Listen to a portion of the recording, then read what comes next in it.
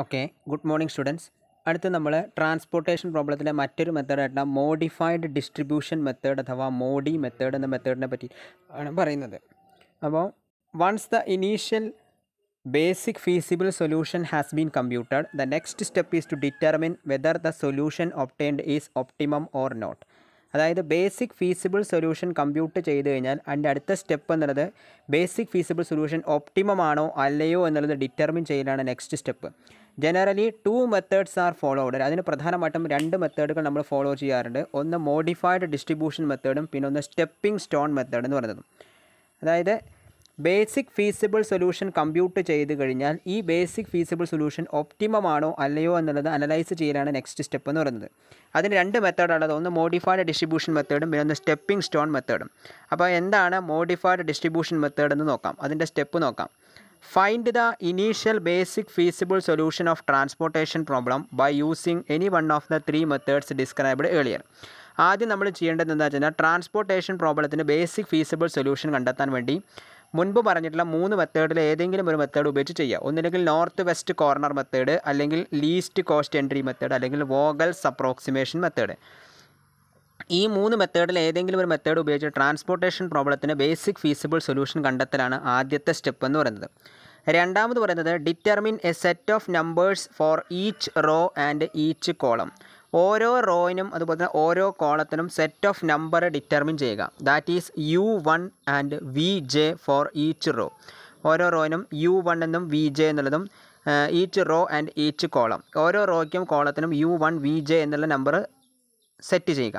Satisfying U1 + VJ = CIJ for each occupied cell. To start with, we assign a number 0 to any row or column having maximum number of allocations. Maximum number of allocations ഉള്ള റോയിനോ കോളത്തിനോ നമ്മൾ 0 എന്നുള്ളത് assign ചെയ്യാം. If this maximum number of allocation is more than 1, ഒന്നിൽ കൂടുതലാണെന്നുണ്ടെങ്കിൽ choose any one arbitrarily. അതിൽ ഏതെങ്കിലും ഒന്ന് arbitrarily നമ്മൾ choose ചെയ്യാം. If this maximum number of allocation is more than 1, choose any one arbitrarily. Then calculate the cell evaluations known as delta J values for unoccupied cells. അതിനുശേഷം unoccupied സെല്ലുകളുടെ delta J values നമ്മൾ calculate ചെയ്യുക. That is delta J = it should be written at the bottom left corner of that cell. ആ സെല്ലിൻ്റെ bottom left കോർണറിൽ അത് written ചെയ്യുക. If all delta J values are positive, the solution is optimal and an unique solution exist. എല്ലാ delta J വാല്യൂസും positive ആയിക്കഴിഞ്ഞാൽ solution ഒപ്റ്റിമലായിട്ട് മാറുകയും ഒരു unique solution exist ചെയ്യുകയും ചെയ്യും. If at least one of them is 0 and other are positive, ഒരെണ്ണം 0യും മറ്റുള്ളത് positive ആയി കഴിഞ്ഞാൽ solution is optimum but alternative solution is exist. Solution optimum ആവും, പക്ഷേ അതിന് ആൾട്ടർനേറ്റീവ് സൊല്യൂഷൻ എക്സിസ്റ്റ് ചെയ്യും. If at least 1 delta J is negative, the solution is not optimal. At least 1 delta J എന്നുള്ളത് negative ആയി കഴിഞ്ഞാൽ solution optimal ആവുകയുമില്ല. റീഅലോക്കേഷൻസ് R to be made if the solution is not optimal. Solution optimal അല്ല എന്നുണ്ടെങ്കിൽ നമ്മൾ റീഅലോക്കേഷൻസ് made ചെയ്യണം. Give maximum allocation to the cell four which delta J is negative. Delta J negative ആകുന്ന സെല്ലിന് maximum allocations provide ചെയ്യുക. Making one of the occupied cells M T. Select the M T having the most negative value. Most negative value ഉള്ള M T സെല്ലിനെ select ചെയ്യുക. Draw A closed path or loop for the unoccupied cell selected in step 6. Step 6 select ചെയ്തിട്ടുള്ള unoccupied സെല്ലിന് ഒരു closed പാത്തോ ലൂപ്പോ draw ചെയ്യുക. Assign positive and negative alternatively and find the minimum allocation cell having negative sign. Negative സൈനുള്ള cell minimum allocation നമ്മൾ select ചെയ്യുക. This allocation should be added to the allocation having positive sign. Positive സൈനുള്ള അലോക്കേഷനിലേക്ക് ഈ allocation add ചെയ്യുക. And subtract from the allocations having negative sign. Negative സൈനുള്ള അലോക്കേഷനിൽ നിന്ന് നമ്മൾ subtract ചെയ്യുക. The above steps will yield A better solution by making 1 or more occupied cell as empty and 1 empty cell as occupied. ഈ step നമ്മൾ follow ചെയ്ത് കഴിഞ്ഞാൽ better solution നമുക്ക് make ചെയ്യും. By making 1 or more occupied cell as empty. ഒന്നോ അതിലധികമോ occupied സെല്ലിനെ M T ആക്കുകയും അതുപോലെ തന്നെ ഒരു എം ടി സെൽ ഒക്യുപ്പൈ ചെയ്തിട്ട് നമുക്ക് ബെറ്റർ സൊല്യൂഷൻ ഇതിൽ പ്രൊവൈഡ് ചെയ്യും. Repeat from the step 2 till an optimum basic solution is obtained. Optimum basic solution obtain ചെയ്യുന്നത് വരെ ഈ സ്റ്റെപ്പ് 2 എന്നുള്ളത് റിപ്പീറ്റ് ചെയ്തുകൊണ്ടിരിക്കുക. അപ്പോൾ ഇതുമായി ബന്ധപ്പെട്ടുള്ള ഒരു പ്രോബ്ലം നമുക്ക് നോക്കി നോക്കാം. അപ്പോൾ കുറച്ചും കൂടി ക്ലിയർ ആയിട്ട് മനസ്സിലാവും.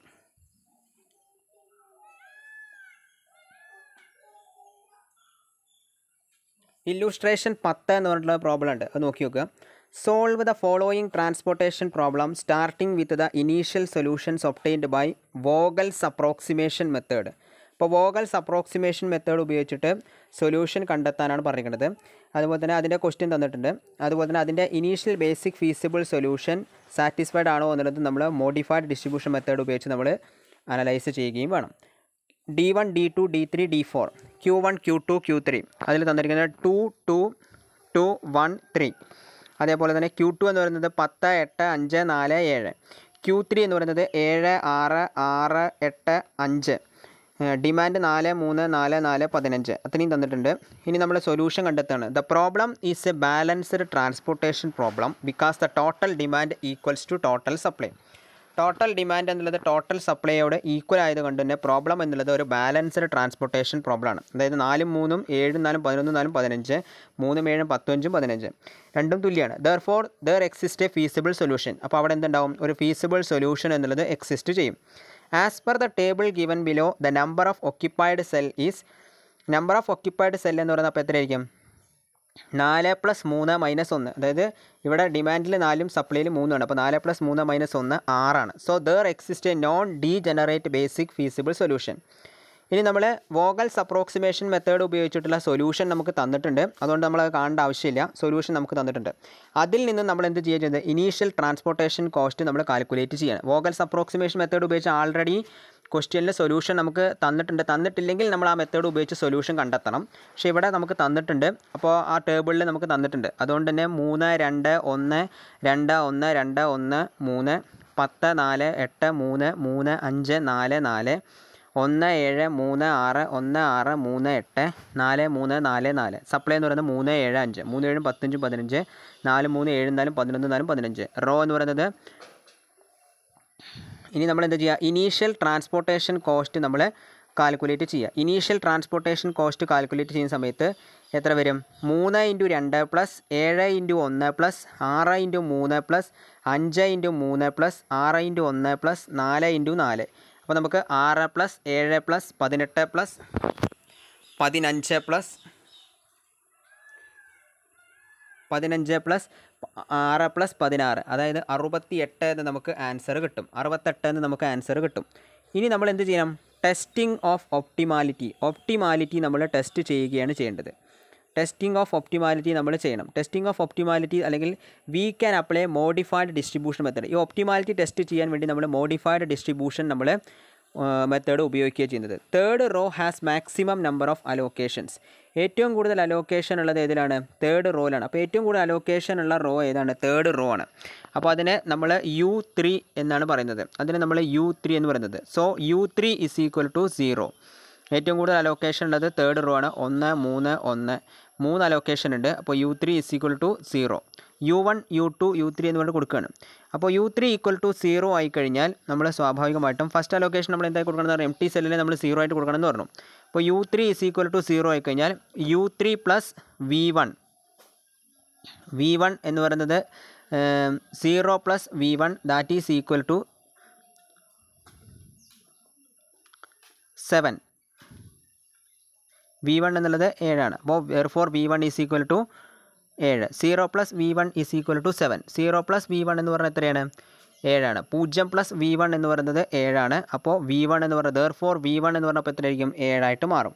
0 + V1, 0. U3 എന്ന് പറയുന്നത് 0 ആണ്. 0 + V1 എന്ന് പറയുന്നത്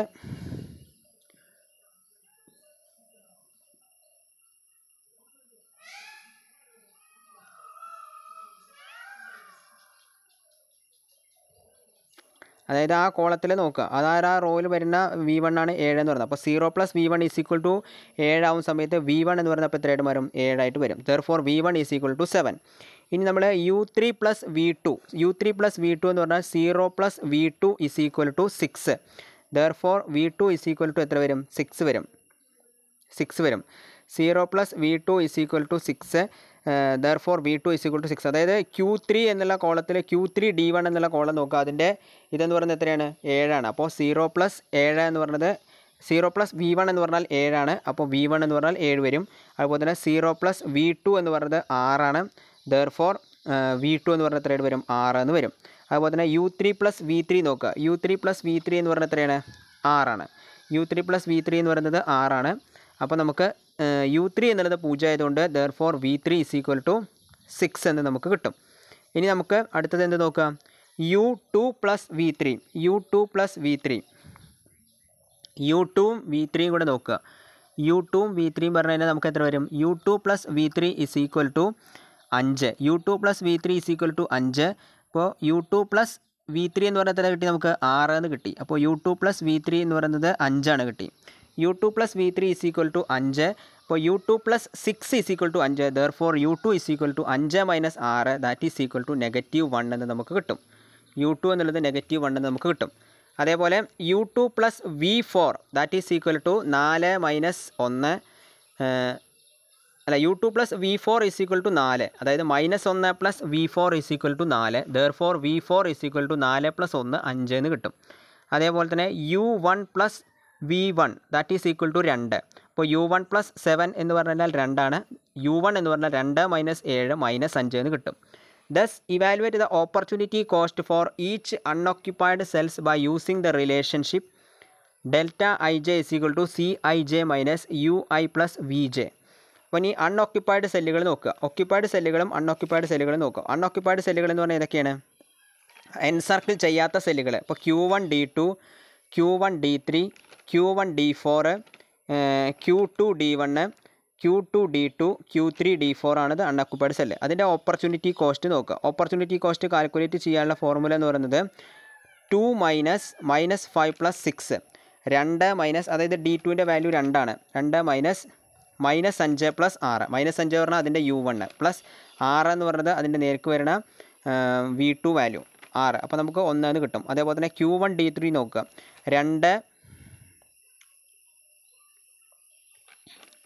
അത് 2 -5 + 6 that is equal to 1. Q1 D4 1 - -5 + 5 that is equal to 1. Q2 D1 10 - -1 + 7 that is equal to 4. Q2 D2 എന്ന് പറയുന്നത് 8 - -1 + 6 that is equal to 3. Q3 D4 എന്ന് പറയുന്നത് 8 - 0 + 5 that is equal to 3. All delta ij greater than 0, so it is the optimum solution. എല്ലാ delta I ജെയും 0-നേക്കാട്ടിലും വലുതായ കാരണം കൊണ്ട് ഇതൊരു optimal സൊല്യൂഷനാണ്. So the optimum solution is given by the values 3, 3, 4, 1, 3, 1. ഇതാണ് optimum solution provide ചെയ്ത values എന്ന് പറയുന്നത്. So the total transportation cost is 3 × 2 + 3 × 5 + 4 × 4 + 1 × 7 + 3 × 6 + 1 × 6 that is equal to 6 + 15 + 16 + 7 + 18 + 6 68 എന്ന് നമുക്ക് ആൻസർ കിട്ടും. അപ്പോൾ therefore സൊല്യൂഷൻ ഈസ് 68 എന്ന് നമുക്ക് കിട്ടും. ഇങ്ങനെയാണ് നമ്മൾ ഇതിൻ്റെ സൊല്യൂഷൻ എന്നുള്ളത് കിട്ടുന്നത്.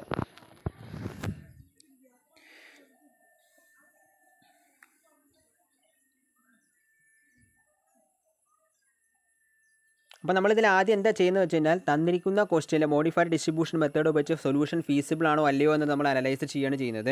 അപ്പോൾ തന്നിരിക്കുന്ന ക്വസ്റ്റ്യനിലെ ഏതെങ്കിലും ഒരു മെത്തേഡ് ഉപയോഗിച്ച് നമ്മൾ ട്രാൻസ്പോർട്ടേഷൻ പ്രോബ്ലത്തിന് സൊല്യൂഷൻ കണ്ടെത്തുക. എന്നിട്ട് ടോട്ടൽ ട്രാൻസ്പോർട്ടേഷൻ കോസ്റ്റ് എന്നുള്ളത് അനലൈസ് ചെയ്യുക. എന്നിട്ട് m + n - 1 എന്നുള്ള ഫോർമുല വെച്ച് ഒക്യുപ്പൈഡ് സെല്ലിന് എത്രയാണ് ഡീജനറേറ്റ് സൊല്യൂഷൻ നമ്മൾ കാൽക്കുലേറ്റ് ചെയ്യുക. അതിനുശേഷം ടെസ്റ്റിംഗ് ഓഫ് ഒപ്റ്റിമാലിറ്റിയാണ്.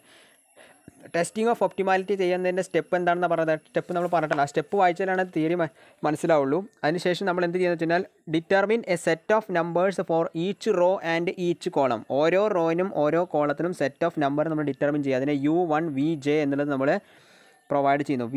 വി എന്ന് നമ്മൾ പ്രൊവൈഡ് ചെയ്യുന്നു each raw by satisfy the അൺഓക്യുപ്പൈഡ് cell. To start with we assign a number 0 to any row or column having maximum number of allocation. Maximum number of allocation ഉള്ള ഏതെങ്കിലും ഒരു റോയിനോ കോളത്തിനോ 0 നമ്മൾ assign ചെയ്യുക. അപ്പോൾ ഇവിടെ Q3 എന്നതാണ് മാക്സിമം നമ്പർ ഓഫ് അലോക്കേഷൻ ഉള്ളത്. അപ്പോൾ ഇവിടെ U3 എന്നുള്ളത് എത്ര വരും? 0 വരും. Then calculate the cell evaluation known as delta J values for അൺഓക്യുപ്പൈഡ് cell. ഇനി നമ്മൾ അൺഓക്യുപ്പൈഡ് സെല്ലുകളുടെ ഡെൽറ്റ ജെ വാല്യൂസ് നമ്മൾ കാൽക്കുലേറ്റ് ചെയ്യണം. അതിനെ it should be written at the bottom left corner of that cell. ആ സെല്ലിൻ്റെ ബോട്ടം ലെഫ്റ്റ് കോർണറിൽ അത് നമ്മൾ റിട്ടൺ ചെയ്യുക. അപ്പോൾ U3 പ്ലസ് V1 എന്നുള്ളത് നമ്മൾ കാൽക്കുലേറ്റ് ചെയ്യുക. അപ്പോൾ 0 പ്ലസ് അതിൻ്റെ ആ കോളത്തിൽ വരണത് നമ്മൾ നോക്കുക 7 അപ്പോൾ 0 പ്ലസ് 7 ഈസ് ഈക്വൽ ടു 7. അപ്പോൾ ദെർഫോർ V1 എന്ന് പറയുന്നത് 7 ആയിരിക്കും. ഇപ്പോൾ തന്നെ U3 പ്ലസ് V2 എന്ന് പറയുന്നത് എത്രയാണ് 6 0 plus V2 is equal to 6. അതുപോലെ തന്നെ U3 പ്ലസ് V3 എന്ന് പറയുന്നത് 6 U3 ഈസ് ഈക്വൽ ടു 0 ആകുമ്പോൾ V3 എന്ന് പറയുന്നത് 6 ആവും. അതേപോലെ തന്നെ U2 നോക്കുക U2 പ്ലസ് V3 നമുക്ക് കിട്ടി. ഇനി നമ്മൾ എന്ത് ചെയ്യണം U2 നമ്മൾ കണ്ടുപിടിക്കണം. അപ്പോൾ U2 plus 6 is equal to V3 6 നമുക്ക് കിട്ടി. അപ്പോൾ 5. അപ്പോൾ ദെർഫോർ U2 എന്ന് പറഞ്ഞാൽ 5 മൈനസ് 6 മൈനസ് 1. അങ്ങനെ നമ്മൾ ഓരോന്നും കണ്ടുപിടിക്കുക. U2 plus V4 U1 plus V1 അങ്ങനെ ഓരോന്നും കണ്ടുപിടിക്കുക. അങ്ങനെ നമ്മൾ ഡെൽറ്റ ജെ വാല്യൂസ് നമ്മൾ കിട്ടിക്കഴിഞ്ഞാൽ ഇനി നമ്മൾ അൺഓക്യുപ്പൈഡ് സെല്ലുകൾ നോക്കുക. അതായത് എൻസർക്കിൾ ചെയ്യാത്ത സെല്ലുകൾ നോക്കുക. ആ എൻസർക്കിൾ ചെയ്യാത്ത സെല്ലുകൾ കണ്ടുപിടിച്ചിട്ട് അതിൻ്റെ ഓപ്പർച്യൂണിറ്റി കോസ്റ്റ് ഐഡൻറ്റിഫൈ ചെയ്യാം.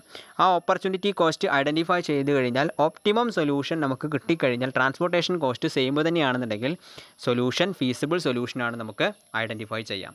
ഇങ്ങനെയാണ് മോഡിഫൈഡ് ഡിസ്ട്രിബ്യൂഷൻ മെത്തേഡ് ഉപയോഗിച്ചിട്ട് ഒരു പർട്ടിക്കുലർ ട്രാൻസ്പോർട്ടേഷൻ പ്രോബ്ലത്തിൻ്റെ സൊല്യൂഷൻ ഫീസിബിൾ ആണോ അല്ലയോ എന്ന് നമ്മൾ അനലൈസ് ചെയ്യുക. അപ്പോൾ this is A method for analysing the particular solution is transportation problem solution is feasible or not. അപ്പോൾ നമ്മളിവിടെ ലാസ്റ്റ് അൺഓക്യുപ്പൈഡ് സെല്ലും അതിൻ്റെ ഓപ്പർച്യൂണിറ്റി കോസ്റ്റും ഐഡൻറ്റിഫൈ ചെയ്ത സമയത്ത് നമുക്ക് ഓപ്പർച്യൂണിറ്റി കോസ്റ്റ് എത്ര കിട്ടി 1 1 1 4 3 3 എന്ന് കിട്ടി. ആ 1 1 4 3 3 എന്ന് വരുന്ന സെല്ലുകൾ എന്ന് പറയുന്നത് 3 3 4 1 3 1 എന്നുള്ളതാണ്. അപ്പോൾ ടോട്ടൽ ട്രാൻസ്പോർട്ടേഷൻ കോസ്റ്റ് എന്നുള്ളത് അതിനെ നമ്മൾ എന്ത് ചെയ്യുക ആ സെല്ലുകൾ നമ്മൾ ഗുണിക്കുന്ന സമയത്ത് നമുക്ക് 68 എന്നുള്ള ആൻസർ നമുക്ക് കിട്ടും. ഇങ്ങനെയാണ് total transportation കോസ്റ്റിൻ്റെ solution total transportation പ്രോബ്ലത്തിൻ്റെ solution feasible ആണോ അല്ലയോ എന്നുള്ളത് അനലൈസ് ചെയ്യുക. അപ്പോൾ so this method is utilised four analysing the solution is feasible or not. Okay, അപ്പോൾ എല്ലാവരും ഈ ഭാഗത്തിൻ്റെ വീഡിയോ ത്രൂ ഔട്ട് കാണുക. Okay, thank you.